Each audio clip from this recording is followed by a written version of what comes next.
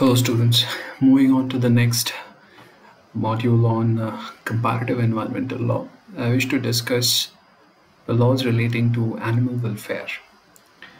I believe all of you, or maybe most of you, and I don't know, maybe none of you love animals, but despite the fact whether we love them or not, they are also part of the biosphere.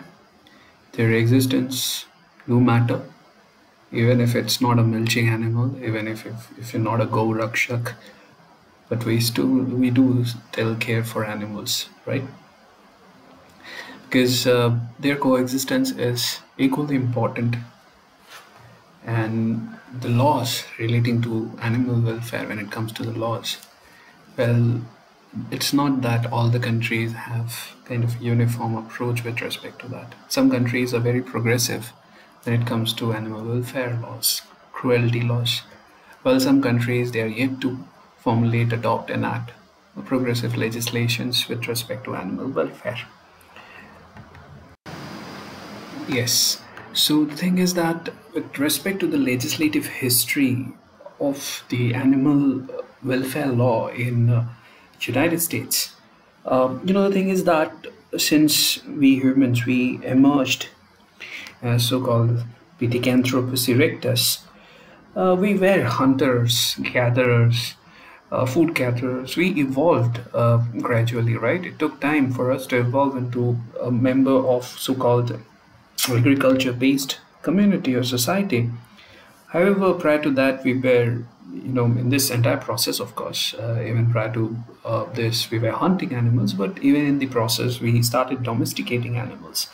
So there are several cultures, code of conduct, laws, regulations dealing with animals across the globe.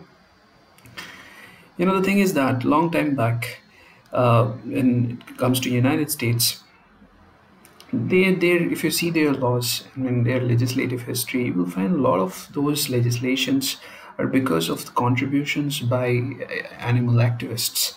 In fact, way back in 1986, when one of the scholars clearly highlighted, I remember that animals belonging to the temple, church, or even king, they had an exalted status because they were regarded as inherently sacred. And it is very useful to know that these so-called the notion of the animal use laws, which in fact is still there in our society, is deeply rooted on how we have domesticated them, how we have used them. However, it is also limited by several other notions, because not all of these so-called, when it comes to documentation of the use of animals, be it for experimental subjects or so-called for pursuit of knowledge, especially in ancient times, not all of them survived. Many of this information and knowledge didn't survive. There are several such documents way back during the time of Aristotle from 384 BC, when this particular famous Greek philosopher and natural historian, he wrote several books which contain the description of several varieties of animals, which must have been written with the purposeful dissection of the species. So this dissection was done at that point of time. There was a physician named Galen. He in fact dissected animals which were like, for example, the apes, the pigs, to gain the knowledge of the functions of their kidneys, of their entire spinal cord. So eventually we learned, and there are also certain documentations, but the research with respect to use of the animals, it also reached a new level in 1600 in Europe, because people started searching for greater knowledge. And from 1600 to 1800 it continued, and in 1800 many people in fact started exploring variety of medical related conditions also. And Louis Pasteur, right, the one who was responsible for pasteurization, Louis Pasteur in fact identified microbes which was responsible for several diseases like rabies, anthrax. So these are the scientific facts and some of the normal history which you are also aware of, I believe.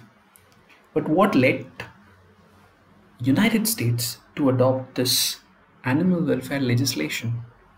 The first country in the world was not United States though. In 1876, the first legislation on cruelty against animals was the Cruelty of Animals Act, which was enacted in Britain.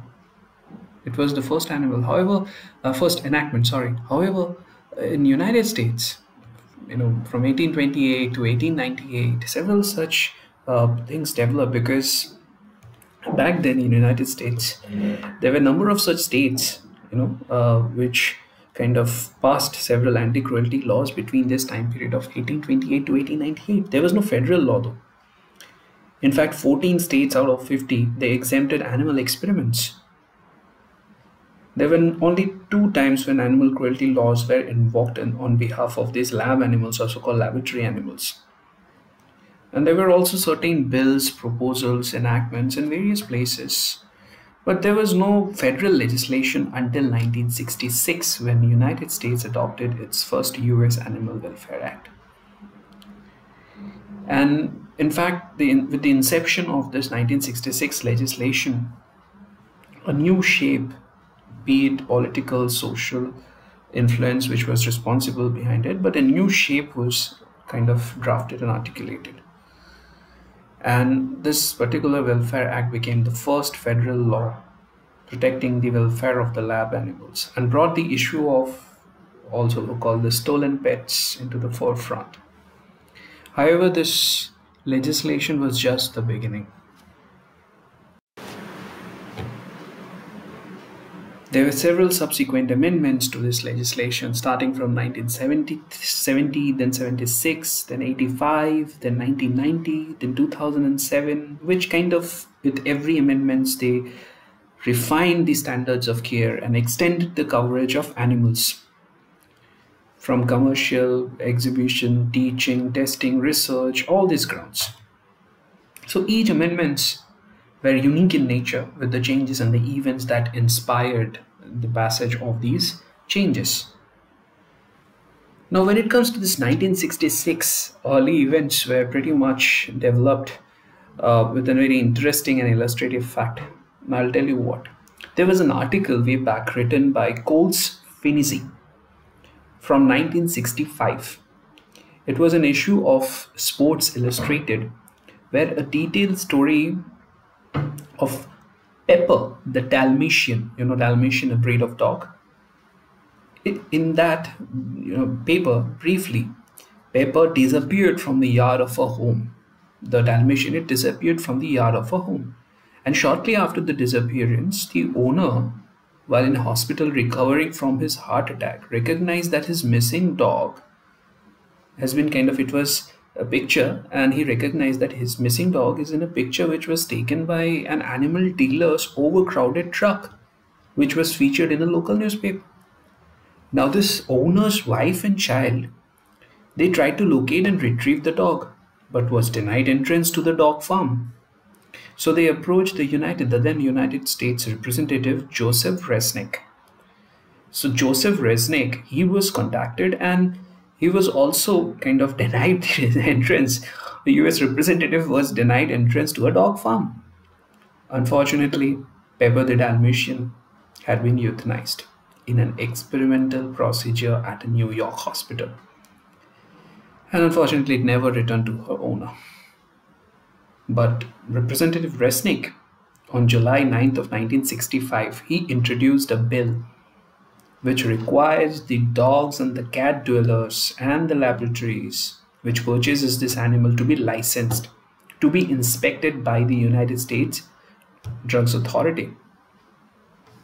In fact, a hearing was also held in the same year in the month of September, where a similar legislation was also sponsored in the Senate.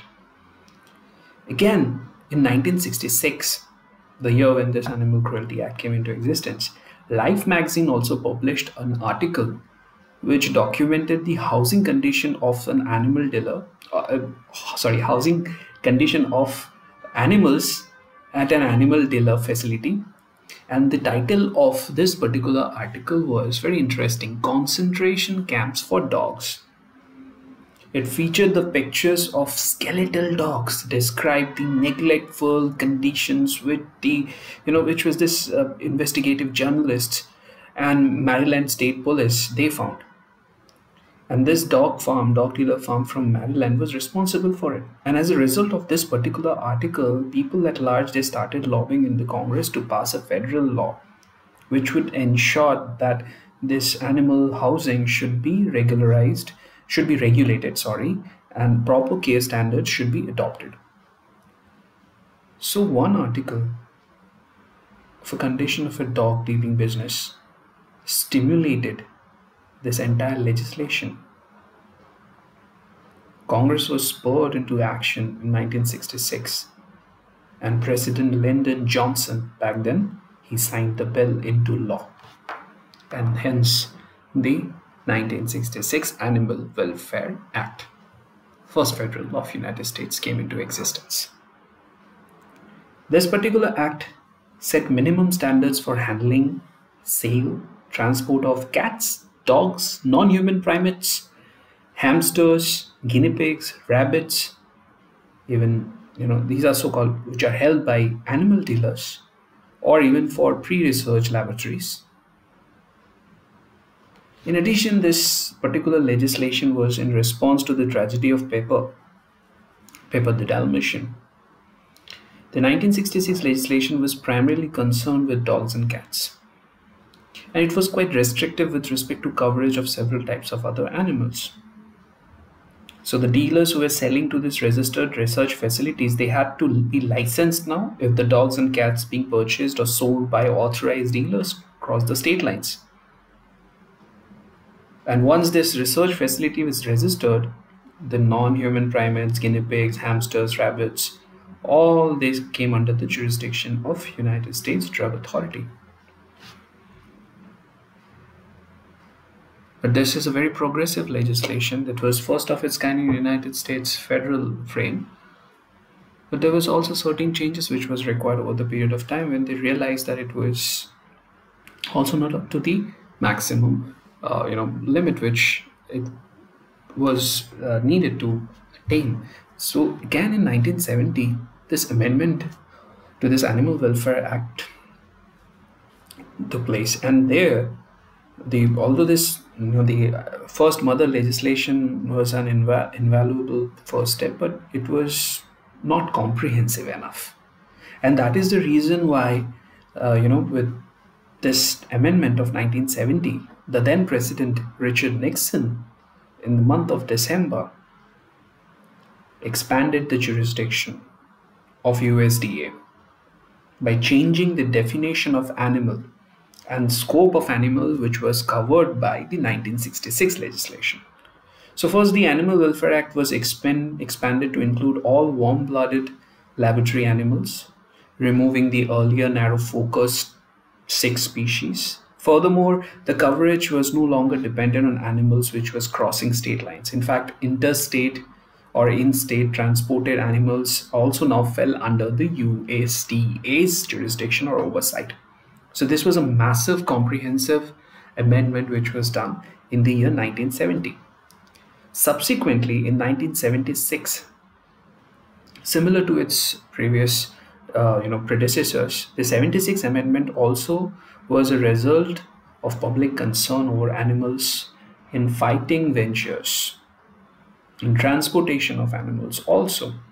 Back then in 1974, a congressman named Thomas Foley, he held a hearing which shed light on the underground dog fighting business.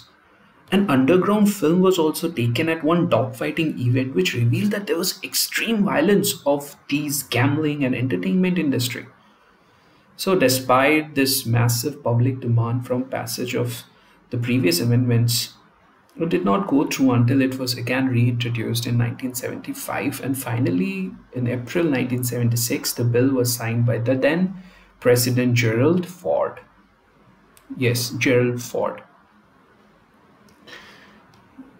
Now the thing is that No, no, not Harrison Ford. It's Gerald Ford. So, in addition to this outlawing, the interstate or the forest transport of animals, which was used in fighting ventures, this bill also refined the standards for transporting the animals, especially by defining what is called a courier, not courier in the sense CARRIER or carrier.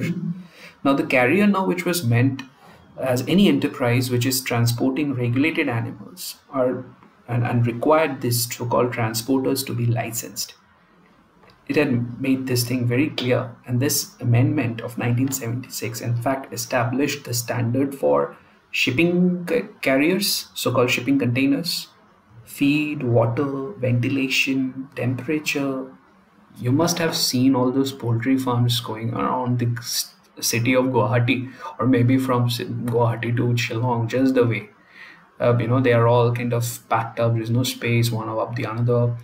Well, even a prevention against cruelty of animal act is against that. But who's noticing, right? Not Gerald Ford for sure from the heaven.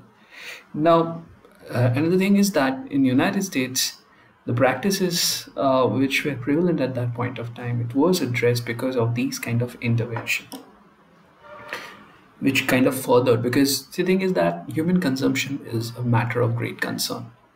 The nature or the pattern of our human consumption, the Chinese legislation, which in fact is responsible for, what I meant, or when I'm saying Chinese legislation, I'm talking about the wildlife law. And if you see the standing committee report from this year, the first line that they have used is in order to change the food habit of the people of China. The thing is that food is something which is very important, right? We all love meat, I guess, those who are not vegetarian or vegan.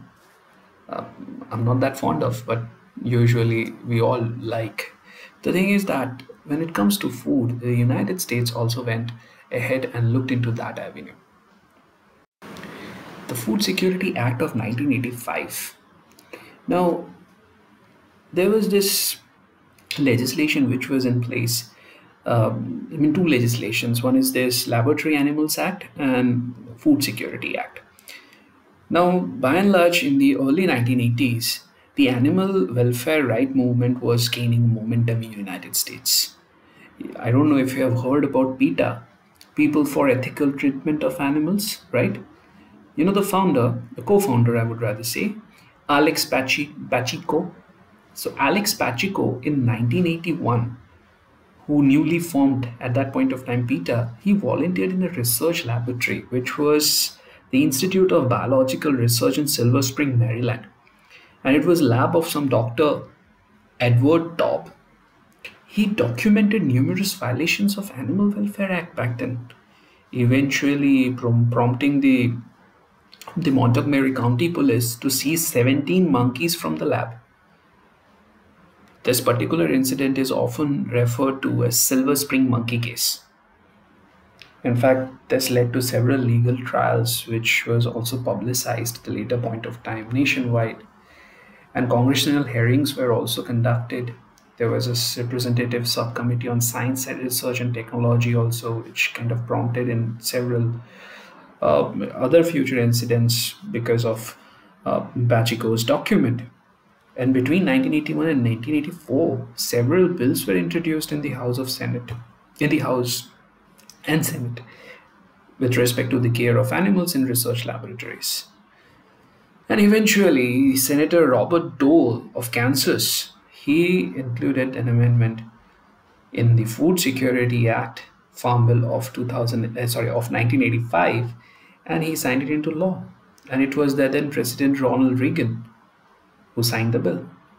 So this was a new amendment which in fact provided a major change regarding the scope and the breadth of USDA's jurisdiction over animal welfare. So it was kind of the jurisdiction was enhancing, because this bill in fact mandated establishment of institutional animal care and use committees to oversee animal care and use at registered institutions.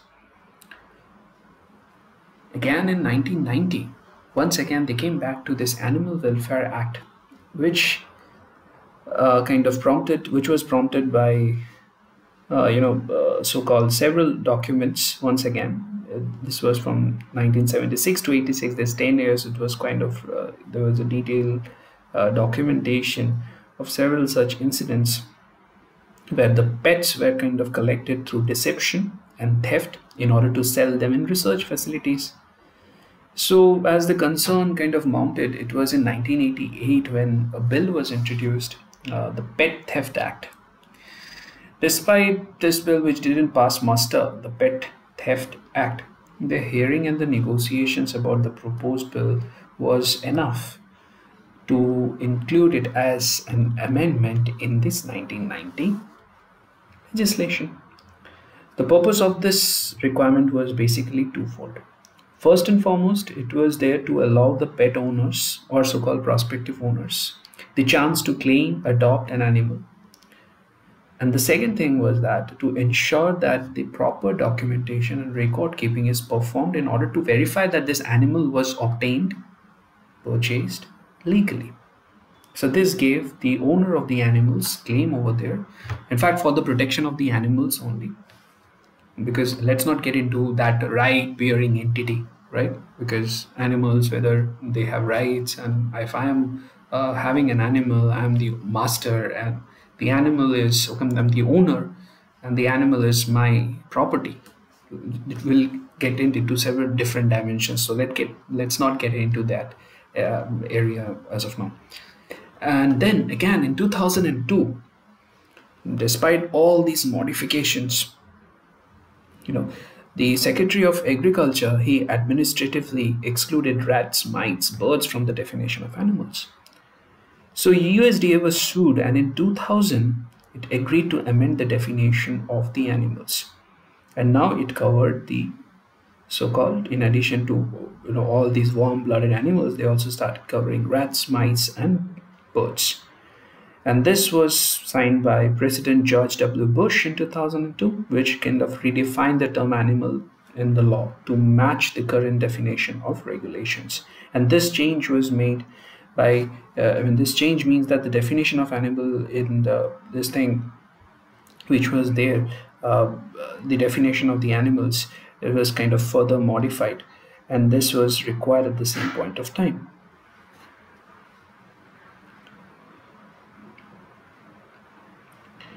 The further amendment was 2007. The Fifth Amendment, which is a very recent amendment, and this was once again during the regime of President George W. Bush. This was basically on animals fighting prohibition. So this bill in fact amends the Animal Welfare Act to prohibit knowingly selling, buying, delivering, transporting in interstate or foreign commerce a knife, a gaffy, or any other sharp instruments for attachment to the leg of a bird for use in animal fighting venture. So this is how it is. This is how progressive the legislations and the subsequent amendments, so-called subsequent amendment of Animal Welfare Act of United States was. So in today's lecture, I'll just wind up here. In the next lecture, I'll definitely turn up to other facets of animal welfare laws in the United States and of course some other countries, maybe including India. Thank you very much.